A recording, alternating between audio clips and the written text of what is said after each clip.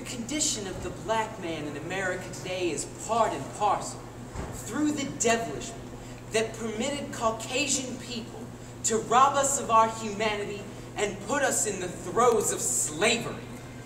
The fact that our black parents were taken as cattle and as animals and packed into slave ships like sardines amid feces and urine for months in the Middle Passage. Our women raped before our own eyes so that today some look like you, some look like me, and some look like a brother. This is a crime of tremendous proportion. No crime in the history of humanity has before or since equaled that crime.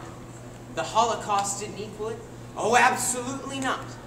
That was a crime that was a disgrace in the eyes of civilized people. That crime also stinks in the nostrils of God, but in no way compares with the slavery of our people. We lost over 100, some say 250 million people in the Middle Passage from Africa to America. We were so thoroughly robbed. We didn't just lose 6 million. We didn't just endure this for 5 or 6 years, or from 35 to 49, or from 38 to...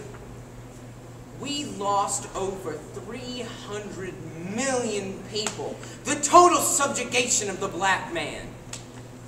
You can go into Bangladesh today, Calcutta, Nigeria, some really so-called underdeveloped nation, and I don't care how low that person's humanity is, whether they've never seen running water, or a television, or anything like that, because they are better off than the black man and woman in America today, right now.